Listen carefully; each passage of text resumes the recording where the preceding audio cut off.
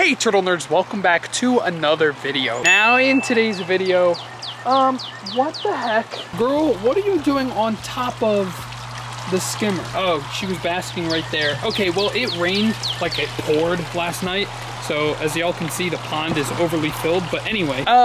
In today's video, we have some, I'm kind of like, it's really windy out, but I'm kind of like going through it again. Rather than explain, we should just go take a look.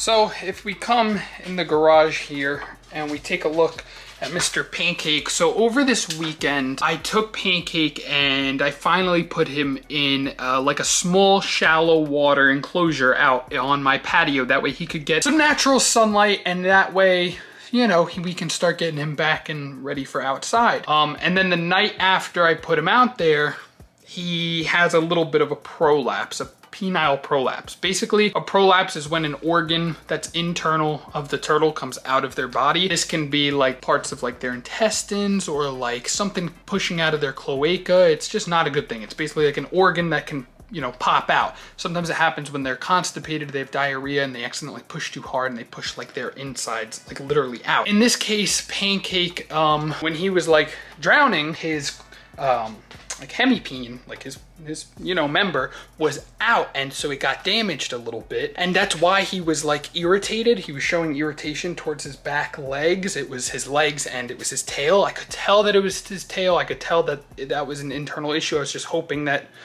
it wasn't gonna be a problem. Now it is. So I've really, y'all know, I've been just going through it for the past month and a half, like problem after problem after problem after problem, and it's just like, anyway.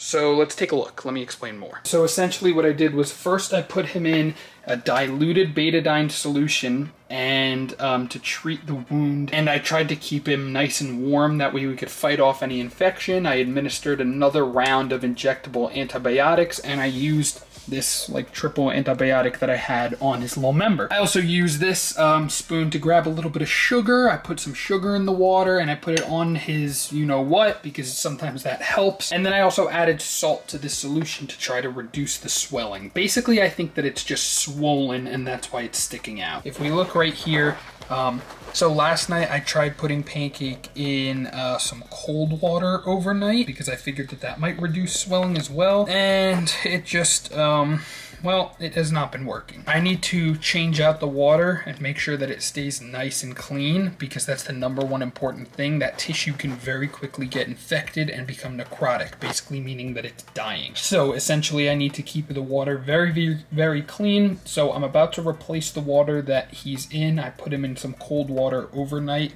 That way it would try to reduce the swelling. Clearly it didn't work. So I'm gonna replace this water, get some fresh water, and get some salt in there and try to get his wound cleaned up again today. So we can, I'm gonna need 2 hands for that.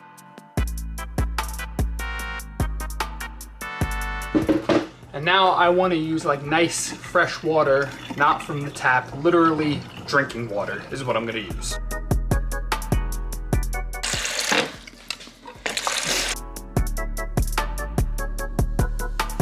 Yeah, this is literally what I'm doing. We're gonna need 1 more because it needs to stay hydrated. Now that it's out, once it was in, it was okay to dry dock him. Now that it's out, it needs to stay hydrated, unfortunately. 1 more bowl and we should be good.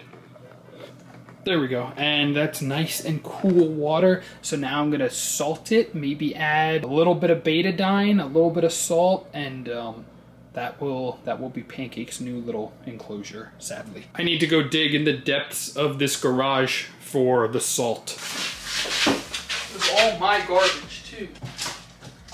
All right, I got a handful. Why do I always have cuts on my hand? This freaking stings. Mix it all around, nice. And then we gotta get him in here.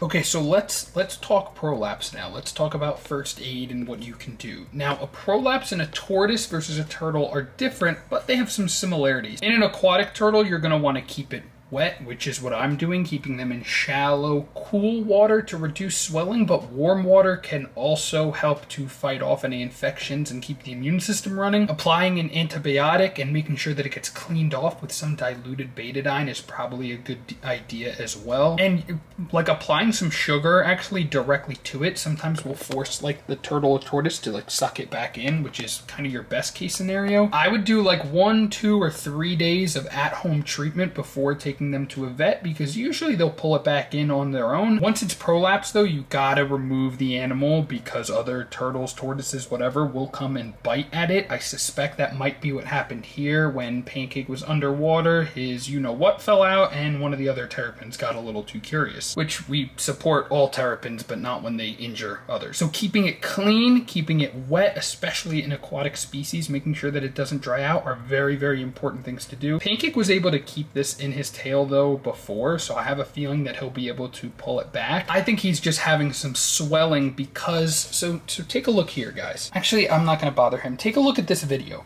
You can see that the wound on his foot is the same as the wound on his tail. It's at the same like latitude. So if I use the foot wound and how it's healing to gauge and assume that the, you know, his organ is healing at the same rate, his foot has begun scabbing up. And so if his foot is scabbing up, odds are his little member is scabbing up too, which is probably creating some dead tissue, some inflammation, and that is most likely what's causing it to prolapse. I have a feeling that over a little bit of time, as that skin will start to peel off, it's going to become a little raw, and to avoid infection, basically it's just a waiting game and keeping it sterile and avoiding infection. I loaded him up with some antibiotics that I injected with. I'm about to apply some more triple antibiotic and then just put him in this little enclosure, cover it so that way he feels nice and safe and secure, and just hope that he doesn't damage it any further. Let me grab Pancake here. Actually, let me first get the antibiotic cream ready. Put some on my pinky here. That way I'm ready for him.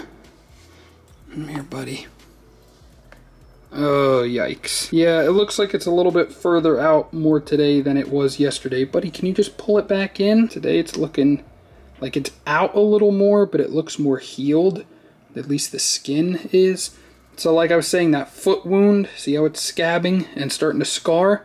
It's going to do the same right here where he's also injured. I do not want him kicking at it with his own feet. So there we can see it, you know, it's not all the way out. It's just like a small little bit. So we're going to put him in some cool salt water. And now I'm just going to cover him up and let him relax and hopefully pull it back in over the next day or two. It's really important that you guys don't like try to force it back in. You got to leave it up to the turtle to do it themselves. Once they have this condition, they're usually more prone to do it again. It can be induced by mating, by, you know, food issues, eating gravel sometimes. It's not fun. It'll probably be a multi-day process. This was his little temporary enclosure. I even tried feeding him, throwing in a little bit of food, and I noticed he was just sitting here dry docking himself, and that's when I thought, you know, maybe I should put him back on dry land.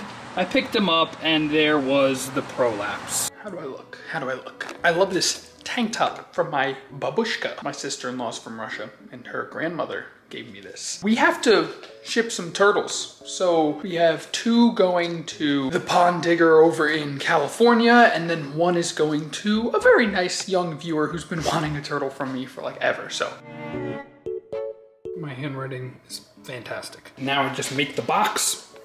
And there we go, our box is made. So now we have to go get the little baby hatchling. Look, one of the baby spotted turtles is basking. Sorry, friend. I know, sorry, little baby, I gotta walk over here. And the hose came off of the pump. Of course it did. Oh, why do things need to go wrong? We need this little baby terrapin. We wanna wet the paper towel a little bit, nice and warm. Get it in here. I already have one here because I don't want him to injure himself on the plastic. Nice, nice, nice and healthy. Really actually putting on good growth for such a young one. Really just a very good looking little baby. Here you go, buddy. Off to your new home. Whoa, whoa, whoa, whoa, hold on. Whoa, whoa, whoa. There we go. All set. Put in some newspaper here, and there we go. Put it on like this, and there we go. And I'll tape this up, get the shipping label and everything, and then do it with some larger ones. All right, buddy. This one's gonna be one of the tougher of the goodbyes. Oh, gotcha. And your shell is starting to turn freaking beautiful. Okay, I'm gonna need 2 hands to do this, guys. All right, I've got my boxes. Come on. That was lock, not unlock. Got my boxes here. I really gotta hurry because I've got my brother's birthday dinner and I'm cutting this kind of close, so let's roll.